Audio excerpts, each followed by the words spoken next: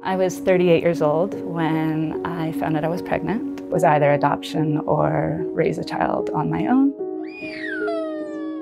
How am I going to do this? I live in a one-bedroom apartment with my daughter, and she has these special needs. We always wanted a family right from the start. We have overcome a lot of pregnancy losses. After we found out we weren't pregnant for the 8th time, which got harder and harder every time, we were going to spend as much money as we needed to have a 100% chance at a child. The agency made it extremely easy. Anything that you need, they'll try to help you with.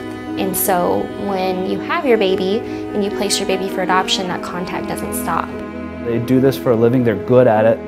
The folks at American Adoptions are amazing.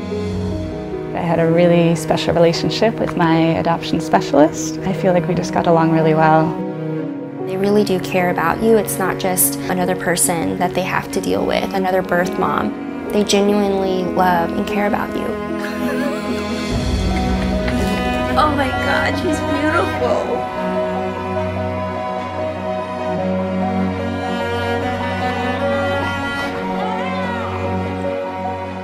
Adoption is beautiful because of the family you earn and the love that is gained. We're whole.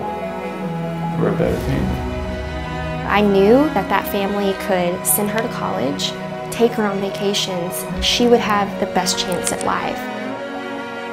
I'm very happy, very, very happy, and I'm so grateful that I get to watch Tess grow in this amazing family, and I get to see everything that they provide for her that I would not have been able to, and it just kind of reassures me every day that I made the best decision.